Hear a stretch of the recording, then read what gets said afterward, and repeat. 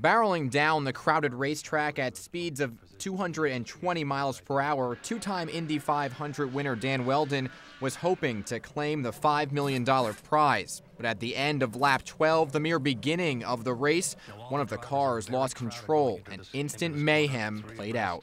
One of them touches, goes sideways, Scott, and then mayhem. The remaining cars tried to dodge the gnarly debris flying around. And then this, Dan Wheldon's car, number 77, catapulted into the air and crashed into the side fence in a fiery mess.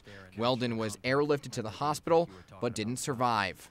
IndyCar is very sad to announce that Dan Wheldon has passed away from unsurvivable injury.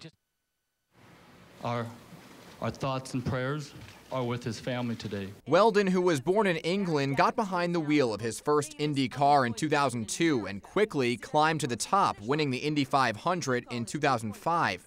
The impressive driver didn't stop there and sped on to clinch his second Indy 500 title this year. Shortly after, he sat down with Pix 11's Deborah Alfarone to talk about his win that almost didn't happen. He got up in the grey, and once you're up in the grey, you're up. What's very good about that is he kept his foot in. You see me pass, and there you are, and you know, win the race. Oh my goodness! It was a very, very emotional race for me. You know, for a lot of different reasons. I wonder if it plays my radio communication with the team. Telling my wife I love her. Back at the raceway, a quick transformation from cheers to a tribute as a memorial played out on the tracks.